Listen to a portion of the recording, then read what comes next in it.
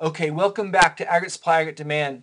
And in this case, we're going to take this model, draw it in this particular way. Now, depending on your professor, they're going to draw it different ways. They might draw the aggregate supply line as a straight up and down line and then put an aggregate supply and an aggregate demand. We're going to do it kind of like the 1970s way. The next time I'll do it that other way.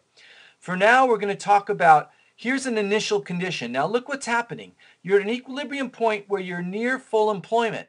So where these two cross is kind of the starting point of your analysis. If the economy were in a recession or below full employment, you would draw the aggregate demand line down here, an intersection here, and you'd end up with real GDP very low, a low part of the business cycle. We're going to start ours with, quote, near full employment like this. And now we're going to change something. Since we talked about aggregate demand last time, let's talk about aggregate supply.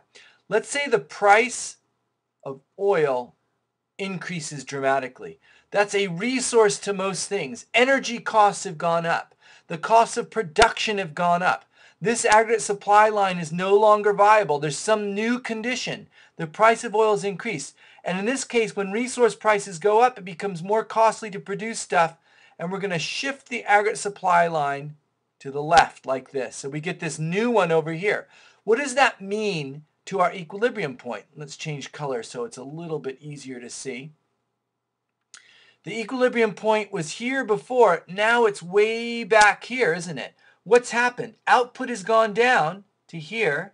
And what's happened to the price level? The price level has gone up from there to there. We get some inflation, that means. You can see the price level going up. So that's inflation. The price level goes up. And what else do we get? Output going down. So you have inflation with a recession. We'll say that's 10 trillion if full employment is 14 trillion real GDP. Again, if this is complicated for you guys, what's happening is there's a new aggregate supply line. This supply line shifting to the left. Prices have gone up. Some parts of the economy, people are raising their prices, and because costs have become higher, their output's gone down to 10. We've got this what's called a stagflation effect. This is called cost push inflation. The cost has gone up, inflation's gone up, and output's gone down. So what could you do in this case? Well, if you're a Keynesian policy setter, you might try to shift the aggregate demand curve to the right.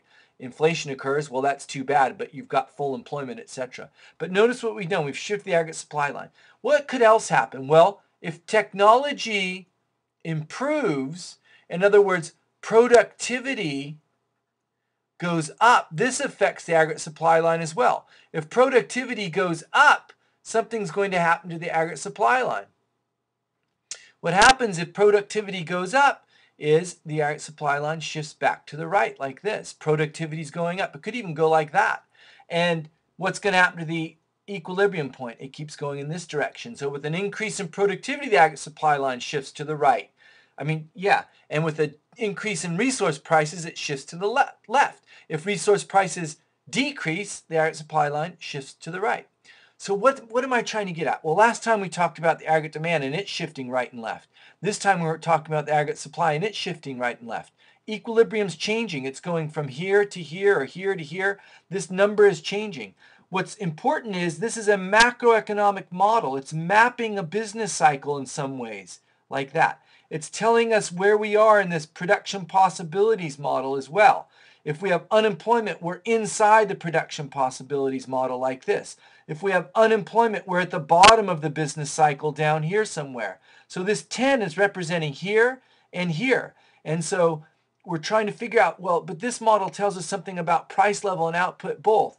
And these things shifting due to various things. So we get this equilibrium shifting, recession, here's that gap, or shifting to the right, recovery, or going up like this.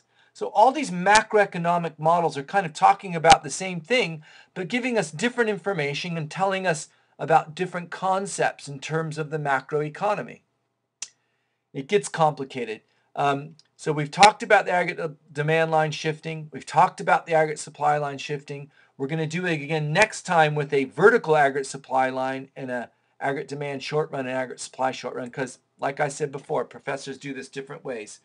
Good luck to you is all I've got to say. Okay, see you in a minute.